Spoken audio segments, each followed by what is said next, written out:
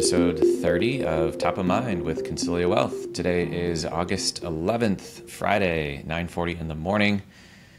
Markets are basically flat so far today. We'll dive into that more. And on today's episode, we are going to be talking about Fitch downgrades U.S. debts and mortgages. That was big in the news here recently.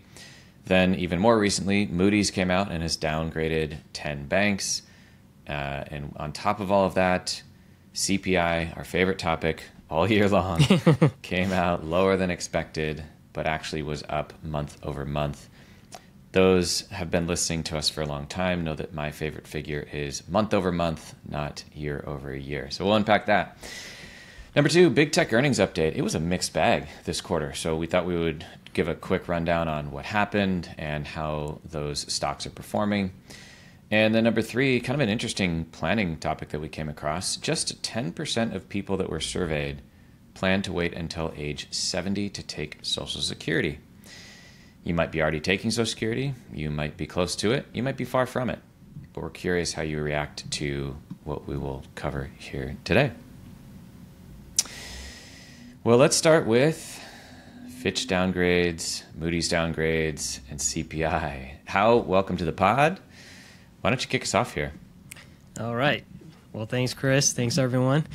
And Fitch downgrading was different from 2011 because Fitch is downgrading in 2023 U.S. debt, and they're citing very similar reasons to what the S&P downgrade of 2011 was. Believe it or not, U.S. Treasuries, the long-dated Treasuries, were up 34%. That's 20 years and up in 2011. The same year they got downgraded, so a bit of irony there. So the downgrade caused quite a bit of market consternation and a lot of worry warts. And where do they go when there's risk or worry in the market? They go to U.S. debt. They go to safety. So, yeah, the very downgrade, which was intended to kind of slap politicians on the hand. Hey, stop playing with the debt ceiling limit, which is very similar to what's happening in 2023. The reaction was reward U.S. Treasuries with higher valuations and lower yields, which kind of defeated the purpose. So going back to what happened in this year,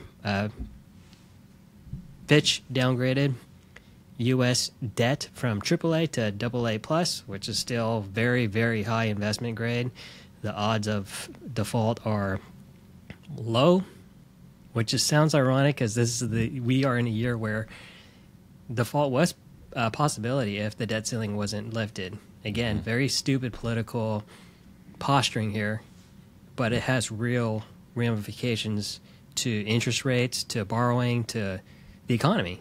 Mm-hmm. And if we want to keep playing these games, I don't know if these politicians should be at their jobs. It's just putting the economic global livelihood or the well-being of the global economy at risk. What happened to interest rates this time? And so let me back up. So you commented on how in 2011 the value of longer dated bonds went up, and did interest rates go down then? Because if rates go down, okay. Yeah.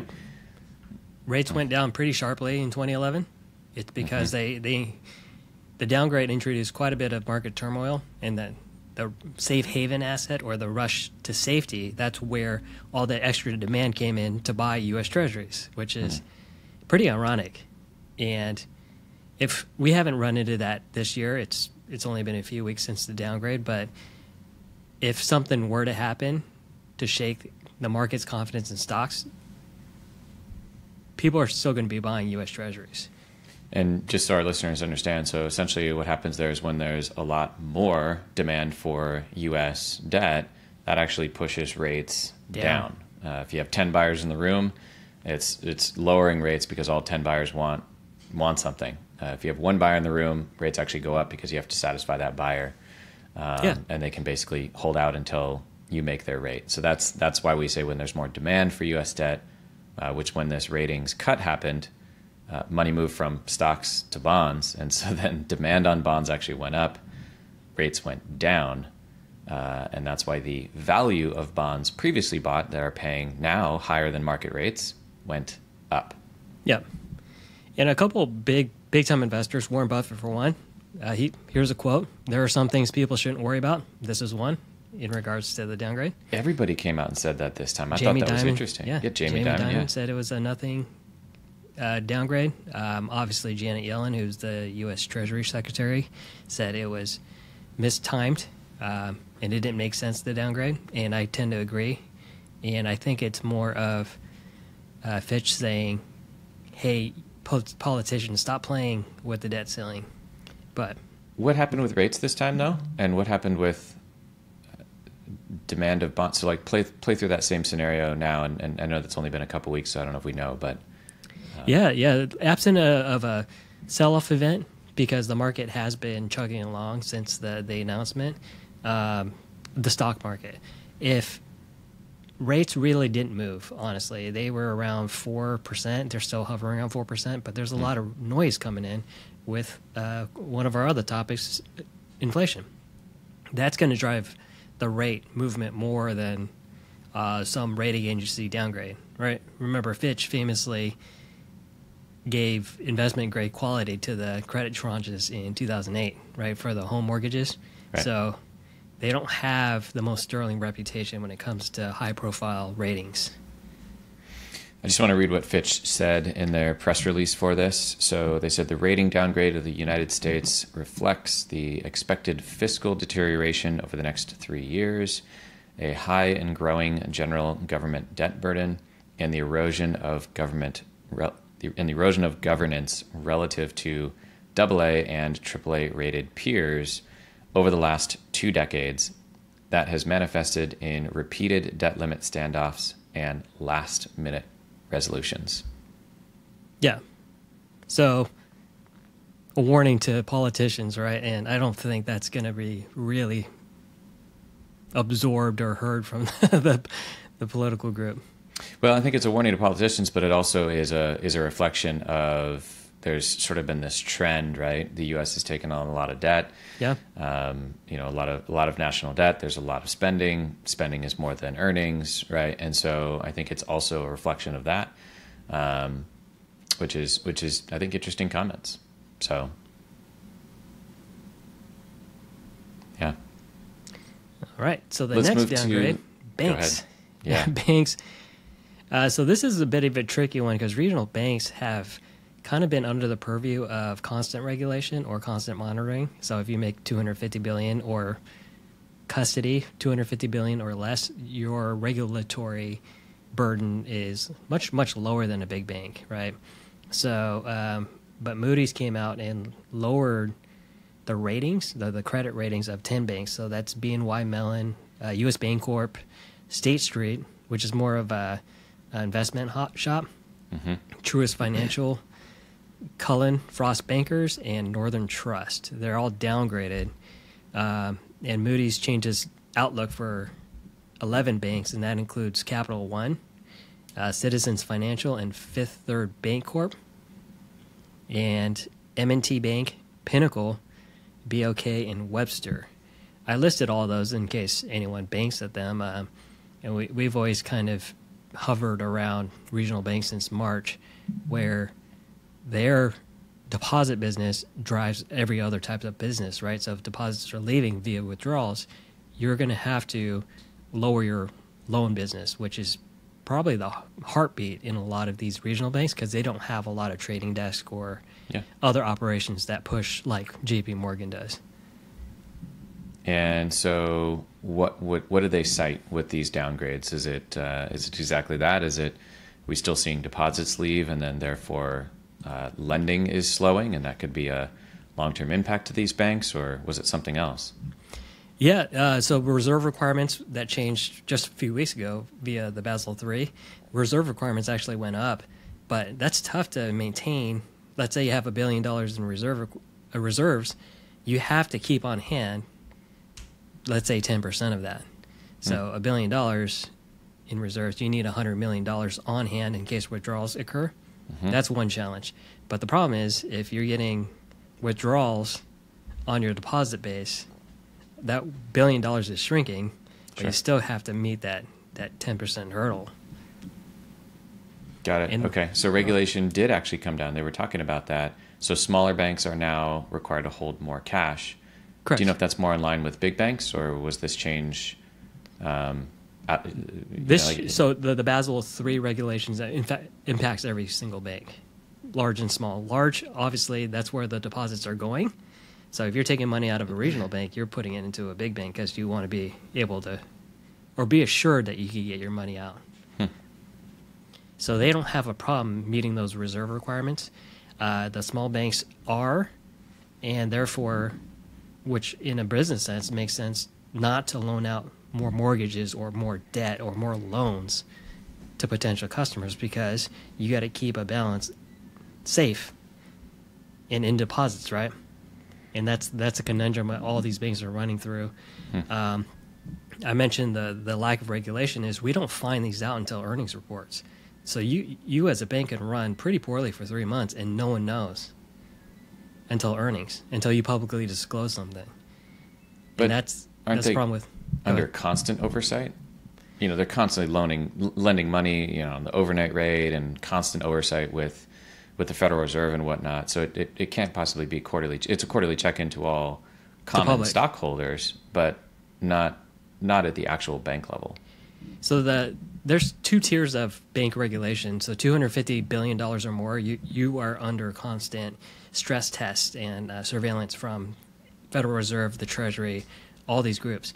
If you're under that $250 billion, which was recent pullback, ironically from Barney Frank, who was famously written Dodd-Frank in 2011, he successfully lobbied to reduce regulation for $250 billion banks or less, because he's on the board, or was on the board, of Signature Bank, which was under $250 billion in assets. Or in this case, if you're talking about a bank, deposits are liabilities because that's someone else's money, not yours. Right. But yeah, they're not as monitored as the Bank of America or JP Morgan. Okay. Well, like we highlighted in a previous episode, over 50% of banking in the United States actually occurs at the regional bank level. And so we're watching this closely because regional banks are incredibly important to the ecosystem in the U.S. Construction especially, yeah. Construction, if you are a niche business, let's say you're a farm and you're a small farm, you likely need to go to your local bank or even your local credit union to get a reasonable loan rate or even get underwritten, especially if you're getting started. Versus if you're huge, if you're Tyson Foods, you probably are banking at Chase and B of A. Yeah. No question you are, right? And so the biggest challenge here is that if regional banks, one by one, consolidate to then become big banks, it's less about regulation and more about access to capital to small business, which is literally what powers America. So we are cautiously concerned about this because we don't want public to lose trust in their small banks. Small banks are really, really good. So hopefully that doesn't happen. Obviously, we've seen bouts of that this year, but hopefully that gets stemmed here with this regulation. Maybe this regulation can create more trust, and we all can move on from this. Well, yeah, I have a friend who recently moved to JP Morgan from a regional bank in the Bay Area, San Francisco Bay Area, for everyone who isn't living here. He said his regional bank, the business completely dried up since March.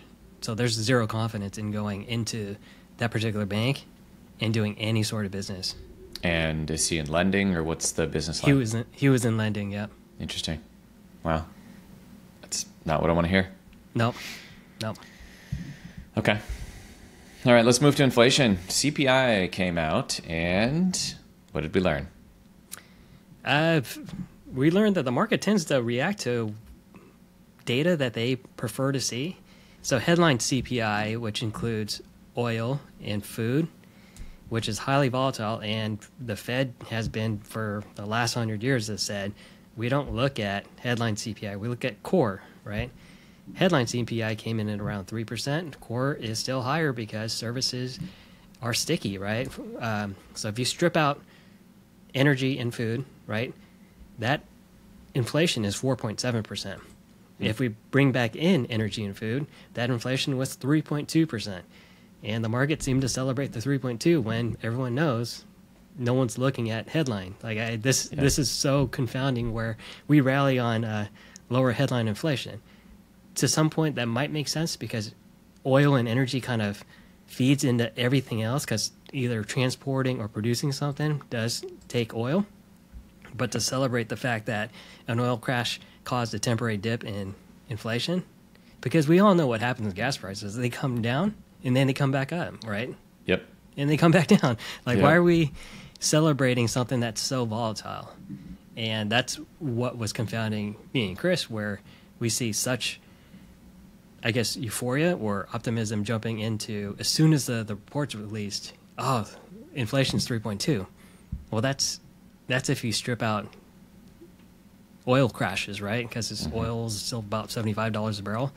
That's something that we don't really look at because the Fed doesn't look at it. They're not going to make the rate hike decisions based on headline. They're doing it on core, and core is 1.5% higher than headline inflation. Interesting. And it actually went up month over month. It went up month over month. But again, inflation's pretty noisy anyway. It's just hyper followed or under a microscope because we've been, slapped around by it for the last 2 years.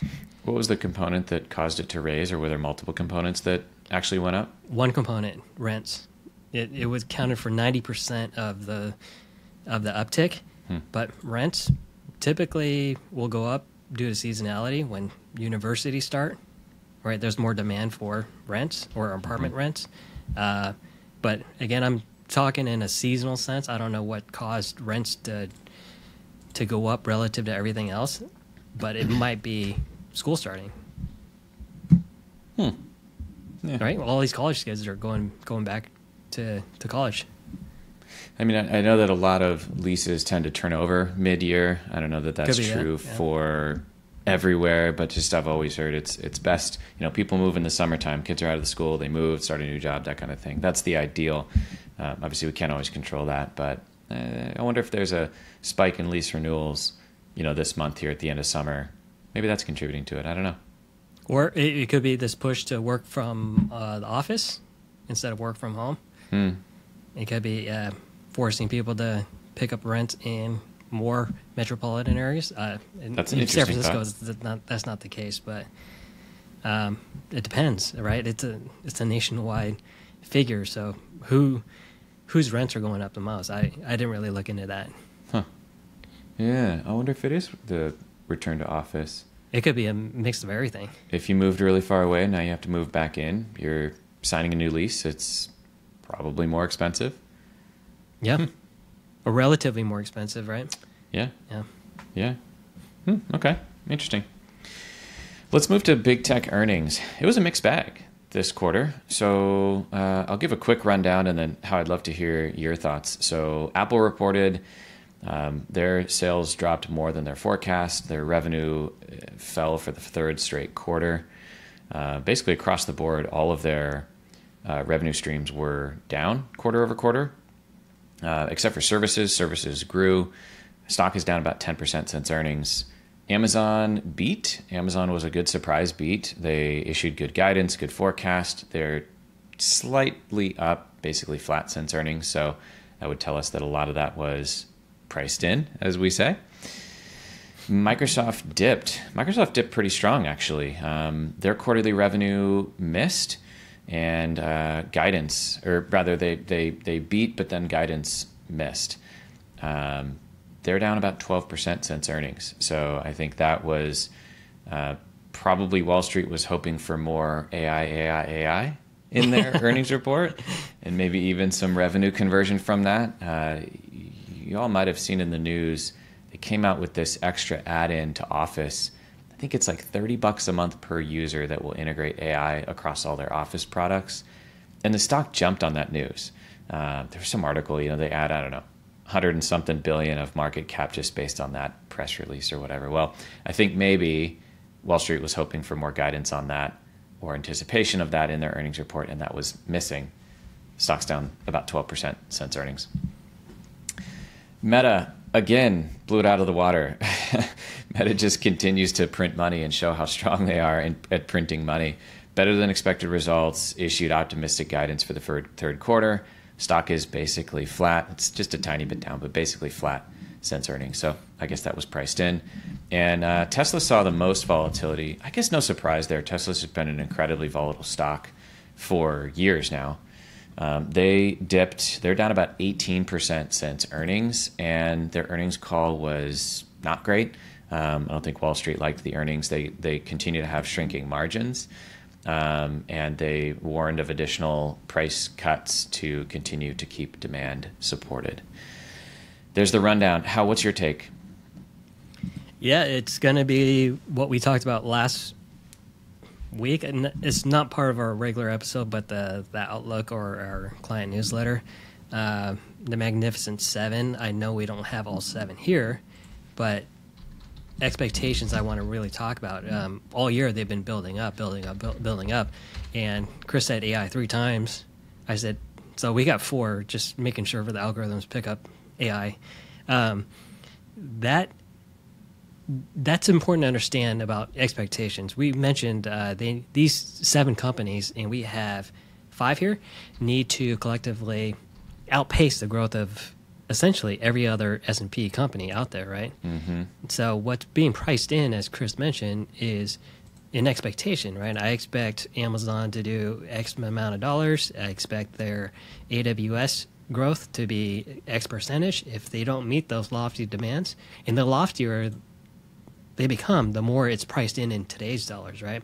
So if Amazon's being priced in at $140 a share, they need that's $2.2 trillion. They need to live up to that $2.2 trillion valuation.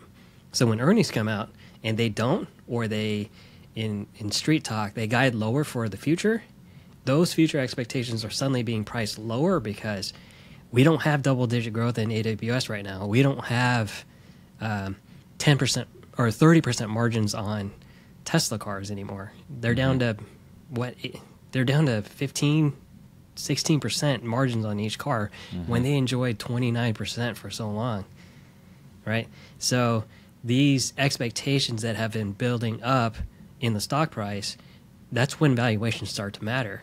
That's hard to time. I totally get it, because if you were out of Tesla all year, you would have missed 60% run up. Yeah, and huge. And I still think these are great companies. They make lots of money. They actually make products as opposed to 2000, but that's where we kind of have to realign expectations with what's really happening with profit, and that's what what stock investing really is you're investing in someone's profits. I think that's really good feedback. I missed one here, and I just want to comment on it quick. So Google, parent company Alphabet, reported better than expected as well, and they pointed to cloud. Their cloud division has been growing very well, and their stock jumped on the earnings. It's up about 5% or so since earnings, so 4 or 5%. So just a little bit of a bump. They've consistently beat earnings the last number of quarters, and so possibly, once again, that was priced in. But NVIDIA's pulling back from their AI pop too. They're down about 20% from their highs. Interesting. In just a matter of weeks too. Interesting. Yeah. So again, the AI is one thing. I don't know if you can spot AI now, Chris, but it's painfully vanilla. Like like AI produced content.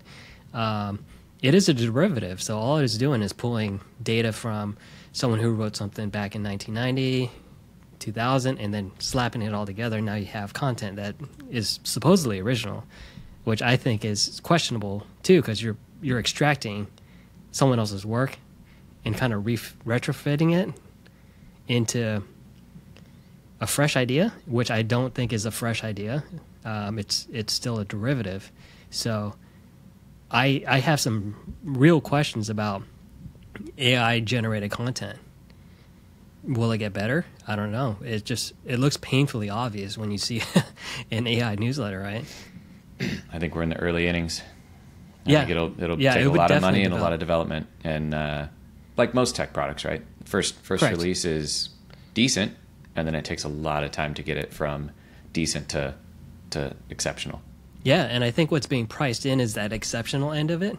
Sure. But how far away is that? And Yeah. how much more future investment will be required to get to that point? Because if all this market cap pop, like Microsoft would gain $120 billion in market cap, is that justifiable in terms of the product that AI is putting out now? Correct. I think Wall Street maybe said no on earnings, but yeah. But eventually will it get there?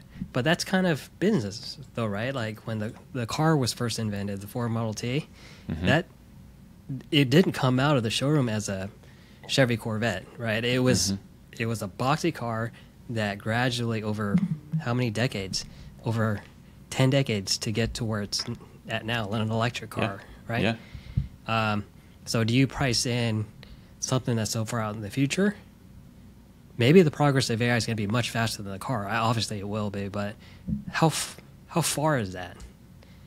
And I think that's the conundrum that stock investors do need to look at rather than yesterday's price. It's good insights. Let's move to our final topic here. Just 10% of people plan to wait until age 70 to claim Social Security. Are you one that is planning to wait until 70? Are you planning to take it 62 when you first possibly can? This article is interesting here. So, top reason for claiming early. And I can relate to this as a financial planner. When we have clients reach out to us saying, hey, I think I want to claim early based on XY, based on XYZ. We kind of dig into it and we go, why? This article says that 44% of respondents, the concern is that Social Security is going to run out of money. Therefore, I just want to take it now. And I can relate to that. That is the number one thing that we hear when somebody is saying, hey, I want to claim early. It's usually a friend. I heard from my friend that said this, and I think I want to claim early. What do you think? Other reasons are I need the money. So 36% of people need the money. That's why they wanted to start it. 34% said they want to access the money as soon as possible. And this is the one that we think seems to create that first one, which is the 44% of people saying Social Security is going to run out of money. 13% of people are acting on advice to claim earlier than age 70. So in general, if you are healthy and you expect to live a long time, and the rule is healthy and wealthy, so wealthy means different things to different people. Sure. But if your financial plan can sustain the day you retire until 70 without taking Social Security, if it makes sense in your financial plan, most of the time, delaying till 70 is a better deal. You get an 8% raise every year from your full retirement age until 70, versus a pretty good haircut, about a 30% haircut on your full retirement age benefit if you took it 62. And so that difference is quite large. And if we think about this, I know that there's a lot of press on pensions and annuities. I know I'm going to say a bad word there. Social Security is the best annuity out there. It's one that grows by 8% guaranteed every year if you don't take it. It has a spousal benefit that's automatically built into it, that if you pass away, the spouse gets to keep the larger of the two benefits. That's fantastic. So reasons to delay can be helpful there too. If you have a larger benefit, your spouse keeps that if you're the one that passes. And also later on in life, by having this larger guaranteed income stream with inflation, which is also not that common. Not always do annuities or pensions have inflation on them. That can relieve pressure from your investments, from the requirement of those investments to perform each and every year in order to meet your spending needs. So not everybody does it make sense to delay till 70, but most of the time for our clients, it does. And I'm not surprised to see this article, how that you posted, that still, 44% of people are saying, I want it early. I either need the money, want the money, or they're going to run out, therefore give it to me now. Yeah, a lot to unpack there. So I guess we could address the the theory that the Social Security fund will run out. I got to get mine before it does dry out. Yeah. So it's no secret that report that comes out every year and it says Social Security is going to run out of money by this date. And that date's like somewhere around 2032, 2033. They come out with a report every year based on the investments that are backing it. And even on your Social Security statement, it says, well, when that happens, we being the Social Security Administration, might not be able to pay what we say on your check, and we might have to reduce it by something like 30%, so we can pay like 72% of your benefit. That's pretty scary though, right? It is scary. Yeah. It is scary, and it could happen. From what I understand, the fix to Social Security could be some simple things. However, no one really wants to touch it with a 10-foot pole from a political standpoint, because it's very hard to address a huge voter base by potentially changing their benefit. From what I understand, if say people in my generation could not claim at 62, we had to wait till say 63 or 64, or if full retirement age moved up by a year or two, that would completely fix the system. And it's just essentially forcing people to delay a little bit longer, and the system works once again. There are other methodologies and theories out there as well. But in general, it's not that far from defunct. It's actually close to working if we could make some changes. Sure.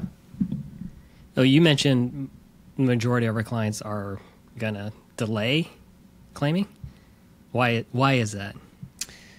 Well, the majority of our clients have enough money to afford to claim later, so they don't need to turn it on early.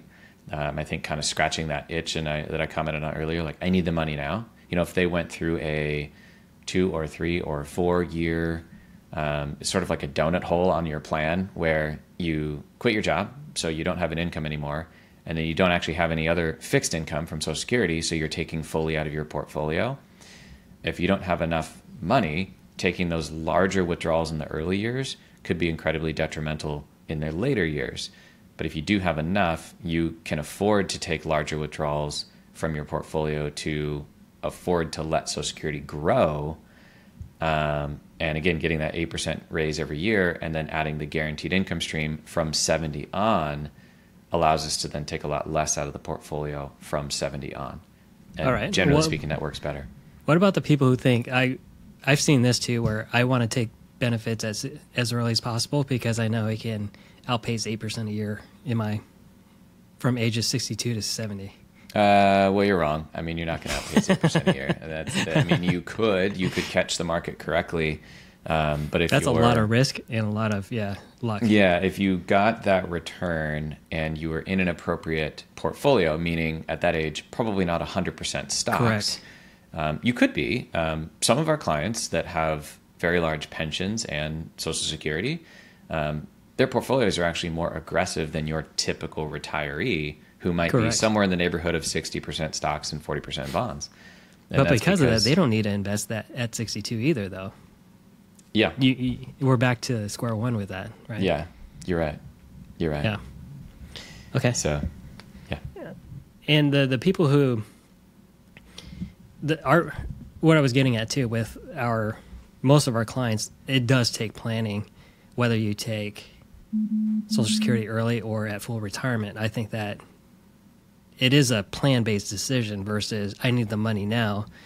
Unfortunately, if you're in that situation, you probably haven't planned properly since your late stage career, mid stage career. What do you think is an appropriate time to start planning for when to take Social Security for spousal benefits or for whatever it can't be at age 60, right? That seems to me too late.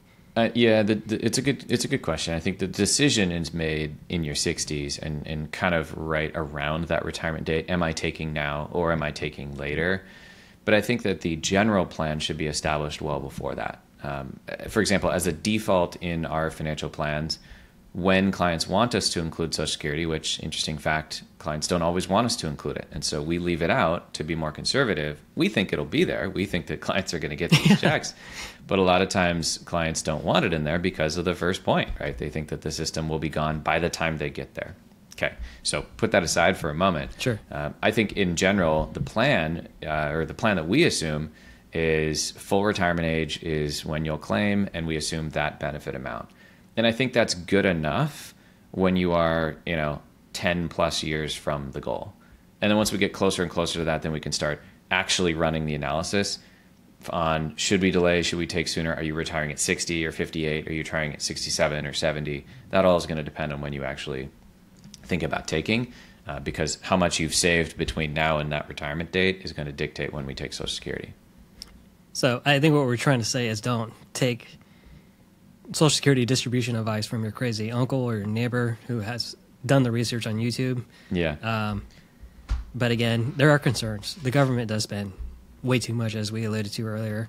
There are things that could rock this program, but first and foremost, it's an entitlement. We all pay into our own Social Security upwards of, 160,000 each and every year. So for the return feature, that could be at risk, but I highly doubt that the probability of losing your principal investment, because all this is a retirement savings, right? Yeah.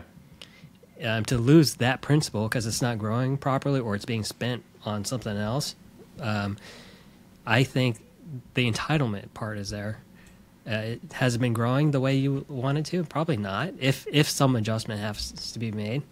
But I think the odds of it happening in the political windfall for letting it happen would be too great. Social Security, like pensions, it takes a long time to build. So if you have a pension that over, say, a 20-year career and you worked there 5 years, it's going to be tiny. Or, a 20-year projection, rather, but you made it to year 5 in terms of vesting, it's going to be really small. And it really only until kind of 30 or 40 years, then it becomes really, really large. We have clients that have these $200 a month or $500 a month pensions because they put in a number of years at a company and their pensions are tiny. And then we have some that had very long careers, and it's a lot more. I'm actually surprised to see, my point there is Social Security is based on your highest 35 years of earnings, and that's a long time, right? So if you worked 30 years and you had 5 zeros in those last 5 years, your benefit's going to be reduced. And when you look up your benefit, it assumes that you made what you made last year forever. If you maxed Social Security, it's going to assume that until you reach full retirement age. But the calculation isn't if you retired at 60 and stopped before, say, 67. You'd be missing those last 7 years of contributions to Social Security, which would actually affect your benefit on the downward side. So kind of take note on what your statement is saying, because what you see maybe is not what you get based on your working career. The other thing I want to comment on here is and I wonder if maybe the question just isn't getting asked in the surveys. The other thing that we find outside of, the system might not have the money later, is I need to recreate my paycheck. That's what I was going to get to next. What are you doing to ensure your own viability and your own success? Yeah, I mean, let's look at the facts, right? People have worked for 30 or 40 years. It's all they know. They're used to money going into their accounts, not out of their accounts. And we as financial planners, when somebody retires, we often have to sort of coach them to think differently. It's okay. We're going to sell some stuff and we're going to send you some money, and it's okay. And we're going to touch principal sometimes. And that's okay, right? This is what you've done this for. Yeah, built your whole life. Yeah. And I think I make X dollars a month and my Social Security is Y dollars a month, and I need to turn that switch on as soon as possible because I'm not going to work anymore and I need to replace my income. Yeah. And I think it's very hard to connect what my investments are going to pay me, because there's not a number on the statement that says, based on this much investments, you can have this much money per month. I know that there are calculators out there. I know that there are rules out there. I know that all of those are subject for debate. But I think that's the hardest thing, is that people think in terms of income and replacement income. And again, maybe the question's not getting asked, but that's what we hear often is, I want to replace this, and Social Security is a way to do that. Correct. Or it's a way to supplement that, right? Sure. Versus Yeah.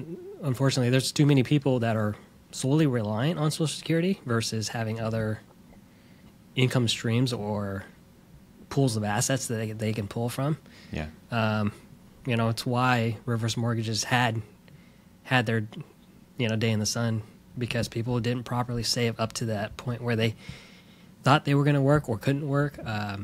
Just a lot of unforeseen circumstances that proper planning might have helped mitigate.